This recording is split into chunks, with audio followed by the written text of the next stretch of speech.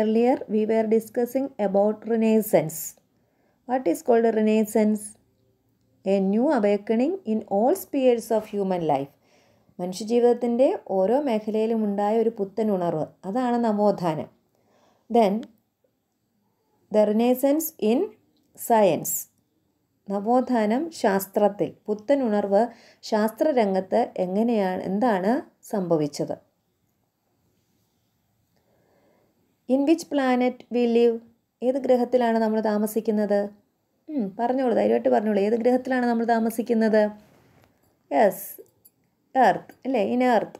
ഭൂമിയാണ് നമ്മളുടെ ഗ്രഹം. എന്താ ഭൂമിയുടെ പ്രത്യേകത? ഭൂമിയിൽ ജീവൻ നിലനിൽക്കുന്നു. 5ാം ക്ലാസ്സിലൊക്കെ നിങ്ങൾ പഠിച്ചതാണ് സോളാർ സിസ്റ്റം. എന്താണ് സോളാർ സിസ്റ്റത്തിൽ പറയുന്നത്? Sun is the centre of the solar system. ആരാണ് സൗരയൂഥത്തിൻ്റെ കേന്ദ്രഭാഗം? സൂര്യനാണ് അല്ലേ? സൂര്യനാണ്. ഭൂമി എന്ത് ചെയ്യുന്നു? സൂര്യന് പ്രദക്ഷിണം വെക്കുന്ന ആളാണ് ഭൂമി. ഇതൊക്കെ നമ്മൾ കൊച്ചു ക്ലാസ്സിൽ പഠിച്ചതാണ്. ഇനി നോക്കിയാട്ടെ, ഇതൊക്കെ എങ്ങനെയാണ് നമുക്ക് മനസ്സിലായതെന്നുള്ളതാണ് ഇവിടെ പറയുന്നത്. You have learn that the sun is the centre of the solar system and all planets including the earth revolve around it haven't you? ഭൂമി മാത്രമേ ഉള്ളൂ സൂര്യനെ പ്രദക്ഷിണം വെക്കുന്നത്? അങ്ങനെയാണോ നിങ്ങൾ പഠിച്ചത്? അല്ല. സൂര്യനാണ് സൗരയൂഥത്തിൻ്റെ കേന്ദ്രമെന്നും ഭൂമി ഉൾപ്പെടുന്ന ഗ്രഹങ്ങളെല്ലാവരും സൂര്യനെ പ്രദക്ഷിണം വെക്കുന്നുണ്ടെന്നും നമ്മൾ പഠിച്ചതാണ് അല്ലേ? എല്ലാവർക്കും ഓർമ്മയുണ്ടല്ലോ അങ്ങനെ പഠിച്ചത്. But formerly it was believed that the earth was the center of the universe. പക്ഷേ പണ്ട് കാലത്ത് ഇതായിരുന്നോ വിശ്വാസം? ആയിരുന്നില്ല. ഭൂമിയാണ് പ്രപഞ്ചത്തിൻ്റെ കേന്ദ്രമെന്ന ഒരു ധാരണയായിരുന്നു മുൻകാലങ്ങളിൽ ഉണ്ടായിരുന്നത്. മുൻകാലങ്ങളിലുള്ള ശാസ്ത്രജ്ഞന്മാരുടെ വിശ്വാസം എന്തായിരുന്നു? നമ്മുടെ പ്രപഞ്ചത്തിൻ്റെ കേന്ദ്രം ഭൂമിയാണ്, സൂര്യനല്ല. എന്നാൽ ഭൂമിയും സൂര്യനും ഉൾപ്പെടുന്ന ആ ഗാലക്സി, അങ്ങനെ എത്രയോ ഗാലക്സികൾ നമ്മുടെ പ്രപഞ്ചത്തിൽ ഉണ്ട്. അപ്പോൾ ആ ഭൂമിയാണ് പ്രപഞ്ചത്തിൻ്റെ കേന്ദ്രമെന്നാണ് ആദ്യകാലങ്ങളിൽ നമ്മുടെ ഇടയിലുണ്ടായിരുന്ന വിശ്വാസം. In the renaissance period this believe was proven false. പക്ഷേ നമ്മുടെ നവോത്ഥാന കാലഘട്ടത്തിൽ എന്ത് മനസ്സിലായി? ഈ ആശയം തെറ്റാണെന്ന് മനസ്സിലായി. ഏതാശയം? ഭൂമിയാണ് സൗരയൂഥത്തിൻ്റെ കേന്ദ്രമെന്ന ആശയം തെറ്റാണെന്ന് തെളിയിക്കപ്പെട്ടു. ഏത് കാലഘട്ടത്തിൽ? In the renaissance period. Copernicus propounded the theory of the solar system and announced that the earth revolves round the sun. ആരാണ് അതിന് തെളിവ് കൊടുത്തത്? കോപ്പർനിക്കസ് എന്ന ശാസ്ത്രജ്ഞൻ. കോപ്പർനിക്കസ് എന്ന ശാസ്ത്രജ്ഞനാണ് ഇതിന് തെളിവുമായിട്ട് വന്നത്. അദ്ദേഹം എന്തു പറഞ്ഞു? ഇത് തെറ്റാണെന്നും. ഏത് തെറ്റാണ്? ഭൂമിയാണ് പ്രപഞ്ചത്തിൻ്റെ കേന്ദ്രമെന്നുള്ളത് തെറ്റാണ്. പിന്നെ ആരാണ് സൗരയൂഥത്തിൻ്റെ കേന്ദ്രം? സൂര്യനാണ് സൗരയൂഥത്തിൻ്റെ കേന്ദ്രമെന്ന് പറയുകയും അങ്ങനെ അദ്ദേഹം സൗരയൂഥ സിദ്ധാന്തം ആവിഷ്കരിക്കുകയും ചെയ്തു. അങ്ങനെയാണ് sun is the centre of solar system എന്ന വിശ്വാസത്തിലേക്ക് നമ്മൾ എത്തിച്ചേർന്നത്.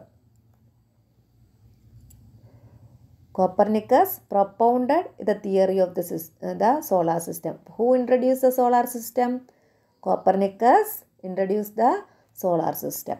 Later, Galileo Galilei invented the telescope and using it, he scientifically proved that the theory put forward by Copernicus was true. ഇത് ശരിയാണെന്ന് തെളിവ് വേണ്ടേ? തെളിവ് വേണമെങ്കിൽ നമുക്ക് എന്ത് ചെയ്യണം? ഈ ആകാശ കാഴ്ചകളൊക്കെ കാണുവാൻ സാധിക്കണം. അതിന് വഴിയൊരുക്കിയ ആളാണ് ആര്? Galileo Galilei. ഗലീലിയോ ഗലീലി എന്ത് ചെയ്തു? ടെലസ്കോപ്പ് വികസിപ്പിക്കുകയും അതിലൂടെ സൗരയൂഥ സിദ്ധാന്തം ശരിയാണെന്ന്. സൗരയൂഥ സിദ്ധാന്തം എന്തായിരുന്നു? The sun is the centre of solar system. അത് ശരിയാണ്, സൂര്യനാണ് സോളാർ സിസ്റ്റത്തിലെ കേന്ദ്രമെന്ന് അദ്ദേഹം തെളിയിക്കുകയും ചെയ്തു. It became easier to propagate the Renaissance ideas widely among the masses with the invention of the printing press by Gutenberg. പിന്നെ അടുത്ത സഹായിച്ച ആരാണ് ശാസ്ത്രരംഗത്തെ? ഗുട്ടൻബർഗ്. ജൊഹാൻസ് ഗുട്ടൻബർഗ് കണ്ടു അദ്ദേഹത്തിൻ്റെ ചിത്രം. ജോഹാൻസ് ഗുട്ടൻബർഗ്, അദ്ദേഹമാണ് അച്ചടി യന്ത്രം കണ്ടുപിടിച്ചത്. നമ്മുടെ ഈ പുസ്തകങ്ങളൊക്കെ നമുക്ക് ഇങ്ങനെ വായിക്കാൻ കഴിയുന്നത് എന്തുകൊണ്ടാണ്? അക്ഷരങ്ങൾ അച്ചടിച്ച് വരുന്നത് കൊണ്ടാണ് അല്ലേ? നിങ്ങളുമായിട്ട് ടീച്ചറിന് ഇപ്പോഴും ആശയവിനിമയം ചെയ്യാൻ കഴിയുന്നത് ഈ പുസ്തകങ്ങൾ അച്ചടിച്ച് കിട്ടുന്നത് കൊണ്ടാണ്.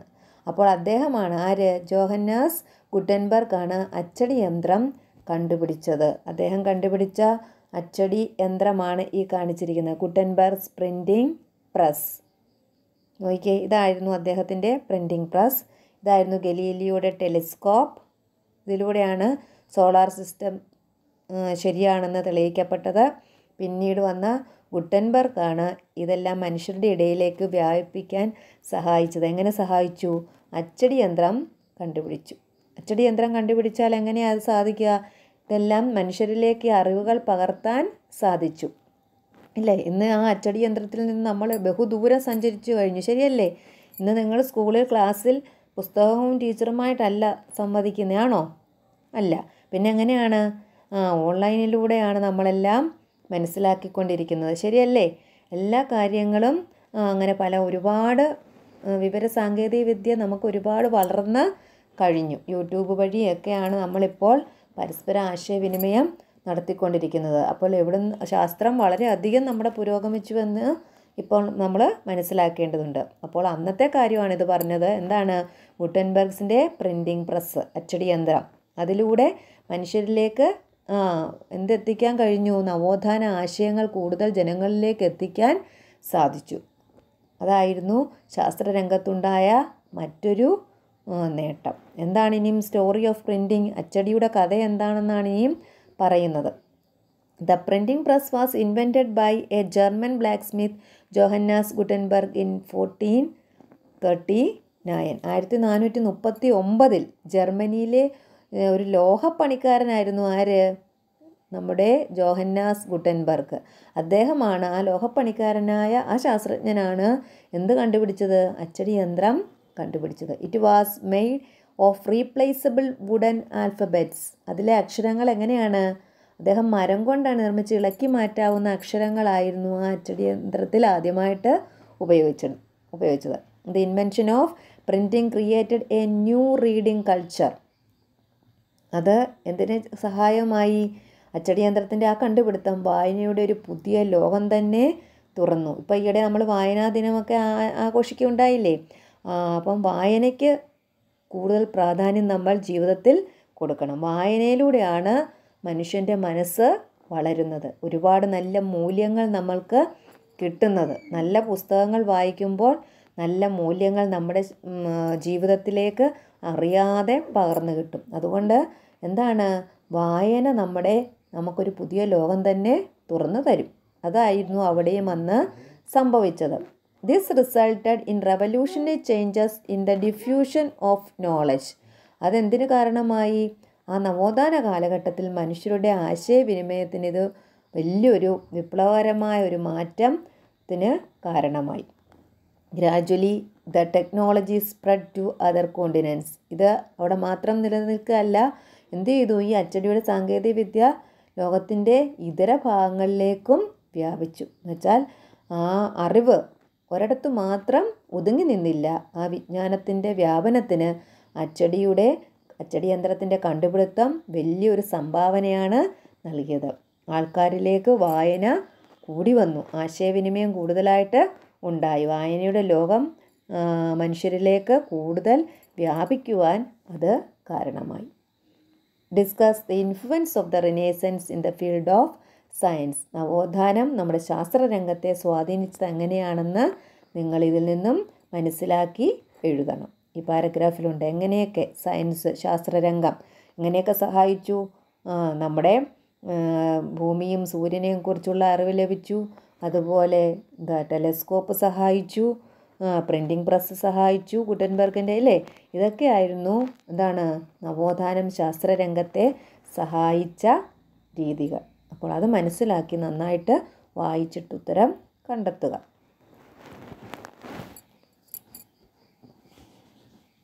The reformation. ഇതുവരെ റിനേസൻസിനെ കുറിച്ചാണ് ചർച്ച ചെയ്തത്. ഇനി എന്താണ് റിഫർമേഷൻ? മതനവീകരണം. റിഫർമേഷൻ്റെ മീനിങ് എന്താണ്? മതനവീകരണം. The renaissance had A say in the religious sphere also. നമ്മൾ പറഞ്ഞു എല്ലാ രംഗത്തും നവോത്ഥാനമുണ്ടായി. അപ്പോൾ ഈ നവോത്ഥാനത്തിൻ്റെ ആശയങ്ങൾ ഏത് രംഗത്തും ഉണ്ടായി? മത രംഗത്തും സ്വാധീനം ചെലുത്തി. എങ്ങനെ?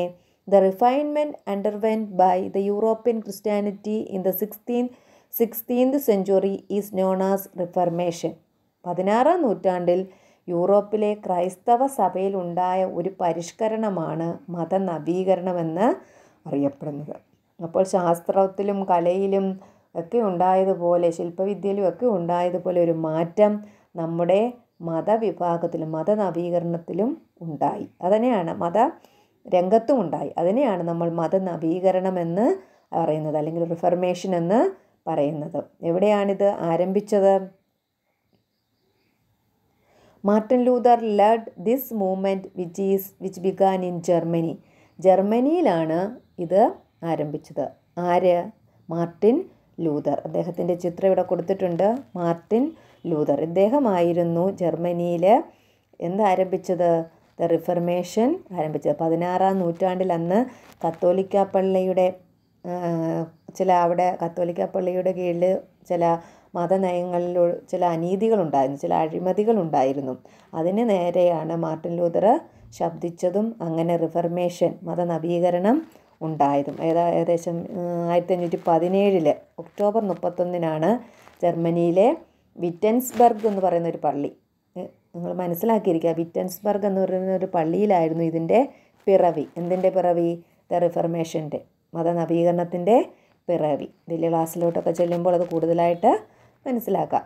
അതാണ് ദ റിഫർമേഷൻ, മതനവീകരണം എന്നതുകൊണ്ട് ഉദ്ദേശിക്കുന്നത്. The reformation, the renaissance had A say in the religious sphere also. മതത്തിൻ്റെ രംഗത്തുണ്ടായ ആ മാറ്റം, അതിനെയാണ് നമ്മൾ എന്ത് വിളിക്കുന്നത്? റിഫർമേഷൻ എന്ന് വിളിക്കുന്നത്. The leader was Martin Luther. എൻ്റെ ലീഡർ ആരായിരുന്നു? Martin Luther. Then in search of sea Roots, സമുദ്രമാർഗങ്ങൾ നമ്മൾ തേടി. എന്തിനാണ് സമുദ്രമാർഗങ്ങൾ തേടിയത്? നോക്കിയാട്ടെ. We have seen that the Turks had concord Constantinople. നമ്മൾ കഴിഞ്ഞ ദിവസത്തെ ക്ലാസ്സുകളിൽ പഠിച്ചു. കോൺസ്റ്റാന്റിനോപ്പിൾ ആര് കീഴടക്കി? തുർക്കികൾ കോൺസ്റ്റാന്റിനോപ്പിൾ പിടിച്ചടക്കിയതോടെ എന്ത് സംഭവിച്ചു? This dismantled the trade relation between Europe and Asia. യൂറോപ്പും മറ്റ് ഏഷ്യൻ രാജ്യങ്ങളും തമ്മിൽ നിലനിന്നിരുന്ന വ്യാപാര ബന്ധം, കച്ചവട ബന്ധം ഇല്ലാതെയായി. Gate way from Asia to Europe ആയിരുന്നു ഏത്? കോൺസ്റ്റാന്റിനോപ്പിൾ. യൂറോപ്പിൽ നിന്ന് ഏഷ്യയിലേക്കും ഏഷ്യയിൽ നിന്ന് യൂറോപ്പിലേക്കും പോകാനുള്ള ഒരു മാർഗമായിരുന്നു നമ്മുടെ കോൺസ്റ്റാന്റിനോപ്പിൾ. അത് ടർക്സ് കൈയടക്കിയതോടുകൂടി നമുക്ക് വ്യാപാര ബന്ധം തടസ്സപ്പെട്ടു, അതിനൊരു ഉലച്ചിൽ ഉണ്ടായി. It necessitated the European traders to discover A new see Roots to Asia. ഇത് നമുക്ക് എന്തിന് കാരണമായി? ഇത് പുതിയ വാണിജ്യ മാർഗങ്ങൾ കണ്ടെത്താൻ യൂറോപ്യന്മാരെ നിർബന്ധിതരാക്കി. നമ്മൾ അറിയാം അല്ലേ, ആവശ്യമാണ് സൃഷ്ടിയുടെ മാതാവ് എന്ന് പറയാറുണ്ട്. അതുപോലെ നമുക്ക് നമ്മുടെ ഒരു വഴി അടഞ്ഞപ്പോൾ അടുത്ത വഴിക്കായിട്ട് അവരെന്ത് ചെയ്തു? യൂറോപ്യന്മാർ പുതിയ വാണിജ്യ മാർഗങ്ങൾ കണ്ടെത്താനുള്ള ശ്രമത്തിലേക്ക് പോയി. The invention of the compass and the spirit of adventure uncovered unknown Roots oceans and continents. അങ്ങനെ ആ പുതിയ കണ്ടുപിടുത്തങ്ങൾ എവിടേക്ക് എത്തിച്ചു? വടക്കു നോക്കി യന്ത്രത്തിൻ്റെ കണ്ടുപിടുത്തവും സാഹസിക സഞ്ചാരത്തോടുള്ള താല്പര്യവും പുതിയ സഞ്ചാരമാർഗങ്ങളും സമുദ്രങ്ങളും വൻകരങ്ങളും ഒക്കെ മനുഷ്യന് പരിചിതമാക്കി. അല്ലെങ്കിൽ നമ്മൾ എന്ത് ചെയ്തേനെ? ഈ കോൺസ്റ്റാന്റിനോപ്പിൾ വഴി തന്നെ യൂറോപ്പും ഏഷ്യയും എന്തു ചെയ്തു? വാണിജ്യ മാർഗം നടത്തിയേനെ. പക്ഷേ ആ വഴി അടഞ്ഞു കഴിഞ്ഞപ്പോൾ മനുഷ്യൻ പുതിയ കണ്ടുപിടുത്തത്തിലേക്ക് പോയി. ആരുടെ കണ്ടുപിടുത്തമാണ്? വടക്കു നോക്കി യന്ത്രത്തിൻ്റെയും അതുപോലെ തന്നെ സാഹസികമായി സഞ്ചരിക്കാൻ തുടങ്ങിയവർ. എന്തിനേയും സാഹസികമായിട്ട് ദിക്കുപോലും അറിയാതെ കടൽ മാർഗം സാഹസികമായി സഞ്ചരിക്കുവാനും സമുദ്രങ്ങളും വൻകരകളുമൊക്കെ നിഷ്പ്രയാസം കടന്ന് അപ്പുറം ചെല്ലുവാനും മനുഷ്യന് ഒരു ധൈര്യം ഉണ്ടാവാൻ കാരണം എന്താണ്? Constantinople Turks പിടിച്ചെടുത്തതോടുകൂടിയാണ്. അപ്പോൾ നമ്മൾ എന്ത് ചെയ്തു? ആവശ്യം സൃഷ്ടിയുടെ മാതാവെന്ന പോലെ മറ്റുള്ള കണ്ടുപിടുത്തത്തിലേക്കും യൂറോപ്യൻസ് കടന്നു എന്ന് നമുക്ക് കണ്ടെത്താം. അതാണ് in search of sea Roots. Then industrial revolution in 1760, വ്യവസായ വിപ്ലവം. The Renaissance in the field of science led to the invention of new machines which brought about immense changes in the field of production. നവോത്ഥാനത്തെ തുടർന്ന് എന്ത് സംഭവിച്ചു? ശാസ്ത്രരംഗത്തുണ്ടായ പുരോഗതി എന്തിനു വഴിതെളിച്ചു? പുതിയ യന്ത്രങ്ങളുടെ കണ്ടുപിടുത്തത്തിന് കാരണമായി. പുതിയ യന്ത്രങ്ങൾ കണ്ടുപിടിക്കുവാൻ കാരണമായി. Consequently, production increased while the cost of production decreased. അതിൻ്റെ ഫലമായി എന്ത് ഉണ്ടായി? യന്ത്രങ്ങൾ ഉൽപ്പാദന രംഗത്ത് വലിയ മാറ്റങ്ങൾ കൊണ്ടുവന്നു. എന്ത് മാറ്റമാണ് ഉണ്ടായത്? Changes in the field of production. Consequently production increased while the cost of production decreased. ഇത് ഉൽപ്പാദനം 10 മടങ്ങ് വർദ്ധിക്കുന്നതിനും ഉൽപ്പാദന ചെലവ് കുറയ്ക്കുന്നതിനും ഇടയാക്കി. പുതിയ കണ്ടുപിടുത്തങ്ങൾ എന്തിനു വഴിതെളിച്ചു? പ്രൊഡക്ഷൻ കൂട്ടുന്നതിനും പ്രൊഡക്ഷൻ്റെ കോസ്റ്റ് കുറയ്ക്കുന്നതിനും ഉൽപ്പാദന ചിലവ് കുറയുന്നതിനും കാരണമായി. Such changes in the field of production ഉഷേർഡ് in the industrial revolution. അതെന്തിന് കാരണമായി എന്നാണ് പറയുന്നത്? ഈ ഇത്തരത്തിലുണ്ടായ ഉൽപ്പാദന രംഗത്തുണ്ടായ മാറ്റങ്ങൾ വ്യവസായ വിപ്ലവം എന്ന പേരിൽ അറിയപ്പെടുവാൻ തുടങ്ങി. Industrial revolution. It began in England and റവല്യൂഷനൈസ്ഡ് production and trade. ഇത് ആരംഭിച്ചത് എന്നാണ്? എവിടെയാണ്? ഇംഗ്ലണ്ടിലാണ് വ്യവസായ വിപ്ലവം ആരംഭിച്ചത്. ഇതേ തുടർന്ന് വാണിജ്യ രംഗത്ത് വലിയ മാറ്റങ്ങൾ ഉണ്ടായി. കാരണം ഒരുപാട് പുതിയ കണ്ടുപിടുത്തങ്ങൾ ഉണ്ടായി. Inventions during the industrial revolution. ഒരുപാട് വ്യവസായ വിപ്ലവ കാലത്തുണ്ടായ കണ്ടുപിടുത്തങ്ങൾ നമ്മുടെ ഉൽപ്പാദന രംഗത്ത് കാര്യമായ മാറ്റം ഉണ്ടായി. നമ്മുടെ മനുഷ്യാധ്വാനം കുറച്ചു. മനസ്സിലായോ? മനുഷ്യൻ്റെ അധ്വാനം, ഹ്യൂമൻ ലേബർ, മനുഷ്യൻ്റെ അധ്വാനം കുറച്ചിട്ട് ഈ യന്ത്രങ്ങളുടെ സഹായത്തോടെ കൂടുതൽ പ്രൊഡക്ഷൻ നടത്തുവാൻ ശാസ്ത്രജ്ഞന്മാർക്ക് കഴിഞ്ഞു. അതായിരുന്നു ഉൽപ്പാദന രംഗത്തുണ്ടായ ഒരു മാറ്റം. അത് നമ്മളുടെ മനുഷ്യ ജീവിതത്തിൽ ഒരുപാട് മാറ്റങ്ങൾ ഉണ്ടാക്കുവാൻ ഇടയായി. നോക്കിയേ, അന്നത്തെ ഒരു കണ്ടുപിടുത്തമാണ് എന്ത്? Spinning Jenny. നമ്മുടെ നൂൽപ്പി യന്ത്രമാണിത്. നൂൽക്കത്തില്ല, നമ്മുടെ വസ്ത്രങ്ങൾ, നമ്മൾ ധരിക്കുന്ന വസ്ത്രങ്ങളുടെ ഒരു യന്ത്രം, സ്പിന്നിങ് ജെന്നി, നൂൽക്കുന്ന യന്ത്രമാണിത്. ഇത് കണ്ടുപിടിച്ചത് ജെയിംസ് ഹാർഗ്രീവ്സ് ആണ്. 1764-65 ഇതിൻ്റെ invention, spinning ജെന്നിയുടെ invention in 1764 or 1765. Spinning jenny invented by James Hargreaves.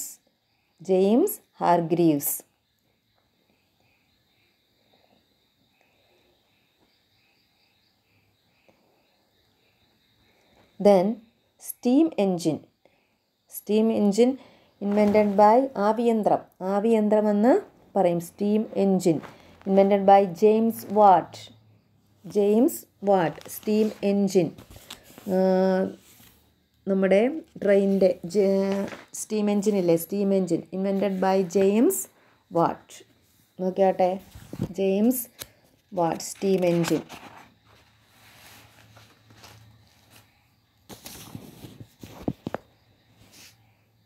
There is a table inventions during the industrial revolution. വ്യവസായ വിപ്ലവകാലത്തെ മറ്റു ചില കണ്ടുപിടുത്തങ്ങളും അതിൻ്റെ ശാസ്ത്രജ്ഞന്മാരും സയൻറ്റിസ്റ്റിൻ്റെയും പേര് കൊടുത്തിട്ടുണ്ട്. നോക്കിയാട്ടെ, flying shuttle invented by John K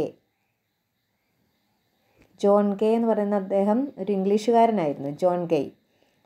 he invented flying shuttle. ഒരു പേനയുടെ ആകൃതിയാണതിന്.